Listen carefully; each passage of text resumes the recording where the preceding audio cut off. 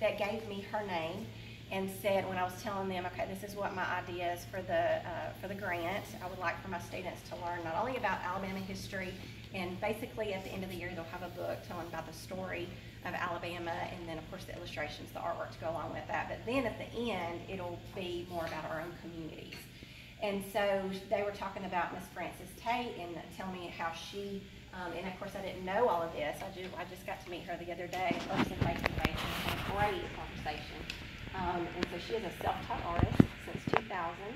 And originally her vision for this, I think, was to get some Alabama A&M students, some artists, to actually do some of these drawings and paintings, but she decided to do them herself and to take this project on herself, which just blows my mind. So she is very passionate about what she does, is equally as I am. We were talking about, I was not a huge fan of history in high school at all. It was probably my least favorite subject.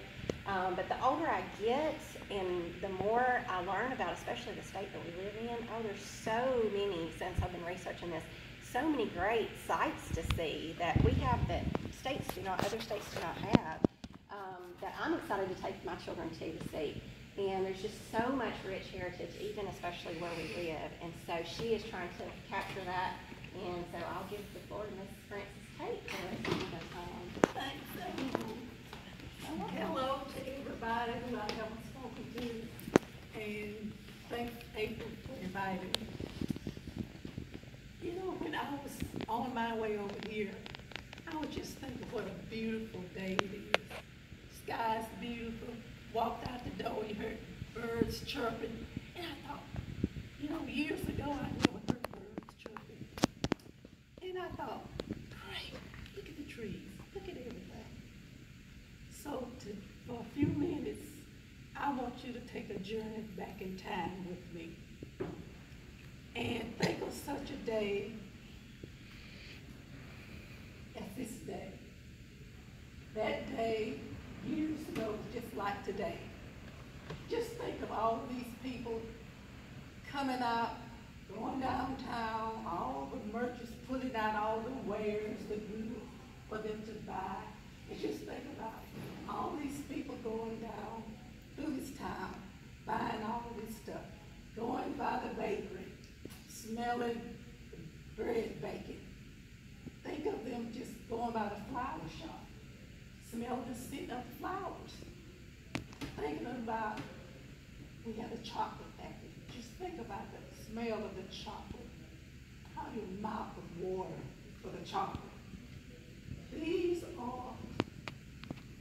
people here. And just think about this trolley car going down the track.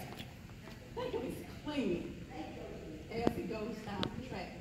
When you imagine all of this, these are the people of Old Town.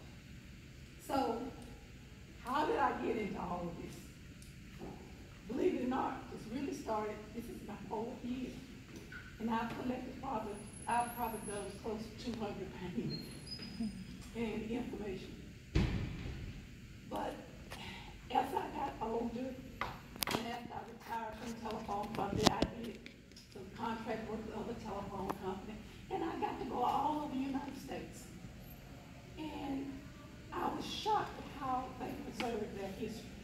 I thought it was wonderful in just so many different ways they preserved their history. And I thought, you know, somebody needs to do something about this. In my head, something, why not you? I thought, I can't do that. I'm not going to do that. And you know what, this little mind would not let it go. So finally, after wrestling with it 2 or 3 weeks and months, I said, okay, God, I'm going to do it.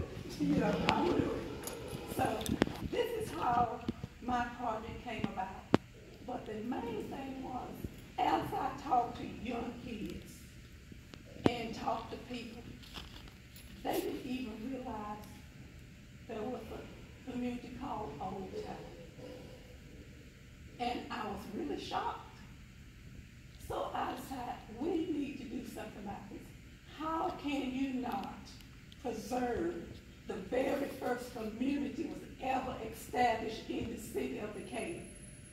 Old Town was established like in 1821. The city was not incorporated to 1826. So Old Town is the foundation for the city of Decatur.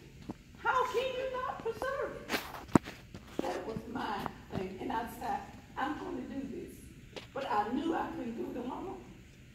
So I put together my idea, jotted it down, got all my ideas together, and I got 7 people, 7 historical buffs who love history, and presented my idea. They were all on board, but we haven't stopped since. We came together as a board in March, first year. We put on a show in September. I had over 600 people for the first show. And every show we've had, we've attracted 500 to 600 people. So there is the interest there. So my focus, I want to open a dialogue, get people talking about Old Town, and to realize what rich history is in Old Town. It would really blow your mind when you learn all the little things and all the history is there in Old Town. And you had all these wonderful homes and churches and historical homes. Old Town used to look like a historical district. That's what Old Town looked like years ago. And as you walk through Old Town, it bothers me that the generation, the young kids, they don't have a clue. I want them to know, to learn their history, and to be aware of it. And the only way we're going to do this is to tell them. And I want to leave a legacy of Old Town. 100 years from now, I want the people to see these pictures. And when they see these pictures, they might not hear the story, but they can see the pictures, and they can put a story in their mind. So when I came up with this idea, I thought, you know, this community is sitting right there on the Tennessee River. Old Town, you know where the old State Bank building is? It's Skip McGee's.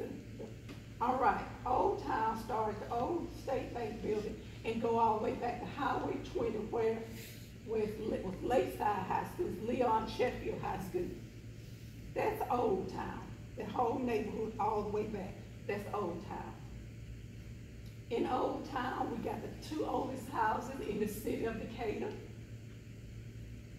The Dancing Pope House, the Burleson Hine House, they're the 2 oldest houses in the whole city. Train Depot is in Old Town. All these wonderful historical buildings are in Old Town. So I decided, okay, if I'm gonna do this, you know what? We're sitting right here on the Tennessee River. So why don't I do my paintings with the Tennessee River water? I said, okay, that's what I'm gonna do. Just think of how symbolic that is. The Tennessee River, it never stopped flowing. Your legacy never stopped flowing. Goes from generation to generation. So I thought this is the perfect thing to do. Of course, they think I'm crazy when they see me down in different water. You know, they think I'm crazy. You know, they look at me like this nut down in different water. You know, but anyway, that's okay. I ain't a nut problem. But anyway, I decided to use the water from the Tennessee River. Just to think, I said, every time anybody have a print, they also have a print of the Tennessee River water. So that was my thing in incorporating the Tennessee River into my paintings. And let me just give you just a brief history of Old Town. Old Town was this unique little community. It had everything in this community that you need to survive other than a clothing store. We had churches, doctors, dentists, lawyers, TV repair shop, coal yard back then, coal yard, We had beauty shop, barber shop, service station. Anything you need to survive was in this little community. And we talk about community like 10 blocks this way, about 10 blocks. Everything's in this little community. One little street I can remember, Church Street, down the hub of Old Town was Vine Street. That was the hub. This was where all the business was up and down Vine Street. But in this community, if you walk 2 to 3 blocks, you could find a grocery store and a church. Anywhere you walk out of your door in this community, within 2 to 3 blocks, you could find this grocery store and a church. On just Church Street alone, I can remember 5 grocery stores. It's 9 blocks long. And I can remember 5 grocery stores just on this one little street. This community, when you think of it, you have so many. This picture right here, this was the very first infirmary that was built, let's say hospital, that was built in the city of Decatur. This was built before they had the Benevolent Hospital, which is Decatur Morgan now. This was built before then. This was in Old Town. Dr. Willie Sterl, he was a physician and a surgeon. A black doctor. He came to Old Town in 1900. And this evolved into Reynolds Funeral Home, which still stands today. It's not in Old Town, but the Reynolds Funeral Home still stands today. The train depot. Can you imagine the hustle and the bustle of the train depot? Because remember now, Decatur was the stopping point. There's a 30-minute layover at the train depot in Decatur. And just think of the hustle and bustle that's going on down there at all times. The Hummingbird, the number 2, the number 3, all these trains coming and going. When they had a layover in Decatur, what would they do?